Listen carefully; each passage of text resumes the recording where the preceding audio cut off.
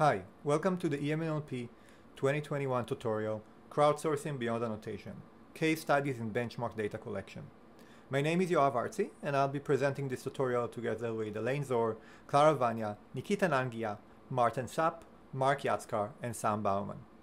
This introduction segment will be presented by myself in the online videos and by Sam Bowman in person in the conference. Crowdsourcing is a fundamental tool in data-driven NLP, both in practice and in research, for over a decade now. But although critical, crowdsourcing often receives limited attention in papers and teaching materials. And this is partially because it's been really challenging to formulate general principles for effective crowdsourcing. So instead, the use of crowdsourcing is guided by common practices and personal experience. The goal of this tutorial is to serve as an educational resource through the discussion of a diverse set of case studies. The tutorial will start with a brief background section, followed by 5 case studies which will be presented in order, each separately. We are a relatively large team and very diverse, including Alane, Nikita, Clara, Mark, Maarten, Sam, and myself, representing a diverse set of uses of crowdsourcing tools. The videos will be available following the conference online in segmented form to allow for comfortable viewing. During the conference, we will experiment with utilizing the hybrid format presentation of EMNLP. All the videos will be made available online prior to the conference and will become publicly available following the conference. During the tutorial slot in EMNLP, instead of just going through the videos or redoing the presentation, we will conduct a live clinic in person and via Zoom. So we ask you to watch the videos in advance of the conference itself. The Zoom link for the clinic will be available via Underline, the conference portal. So what is this clinic? The clinic will take place live in person and via Zoom during the tutorial slot in EMNLP. Just to give you a frame of reference, this will be Wednesday, November 10, between 8 and 11:30 a.m. Eastern Standard Time, or if you are in person at the conference, between 9 a.m. and 12:30 p.m. We will start with about 30 minutes of introduction and background, similar to the one that we are presenting in the videos. However, we will not go through the case studies for which the videos are available online. The rest of the time will be dedicated to question answering, discussion, and our own best effort advice.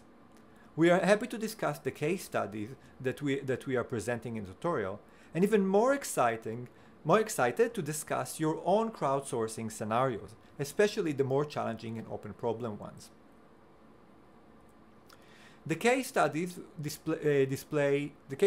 present in this tutorial display a high diversity of task setups, reasoning, and data skills.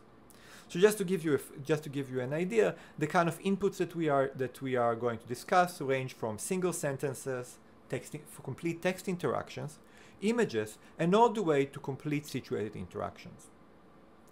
The outputs range from classification labels, span predictions, and complete generated sequences. And the sizes diverse greatly from 24,000 examples in the smallest of the data set collected to over 500,000 one in the largest one. We will discuss 5 case studies. The first one is Analyse, where the task is textual entitlement recognition. This is a text-only reasoning task, and it has 2 very popular variants for single or multi-domain, so SNLI and multi-NLI, and we will discuss both of them. SNLI and multi-NLI are some of the most popular benchmarks in NLP in recent years and have been driving significant progress in the field.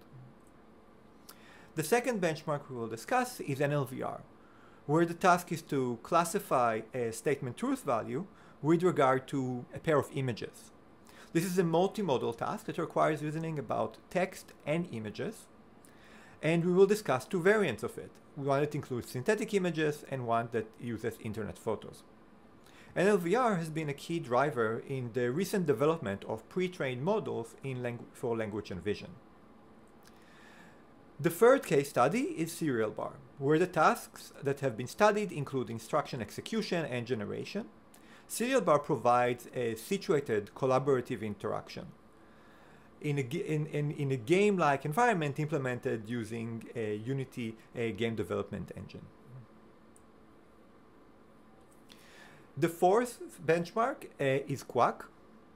The fourth case study, is Quack, where the task is span-based question answering in interactions. So here you have to do span-based question answering, and you have to do it within a complete textual interaction between a teacher and a student where the teacher are answering questions about Wikipedia articles. Quack has been a key dataset in the study of span-based question answering beyond the single answer scenario. And the final and fifth benchmark case study we will discuss is a social IQA. The task is multiple choice question answering, and the domain is common sense reasoning about social situations. So we are looking forward to see you in EMNLP. I'm putting here the times at different places around the world of the tutorial, and you can scan this QR code in order to get your specific time zone.